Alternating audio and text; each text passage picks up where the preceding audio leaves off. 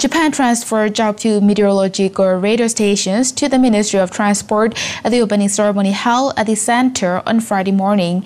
It is part of implementation of the MOU on Disaster Climate Monitoring Implementation Project signed in 2013. The MOU includes installations of meteorological radar and 30 automatic weather forecast equipment in Yangon, Jiaopyu, and Mandalay. Construction of this Jiaopyu Meteorological Radar station started in March 2014 and completed in July 2015.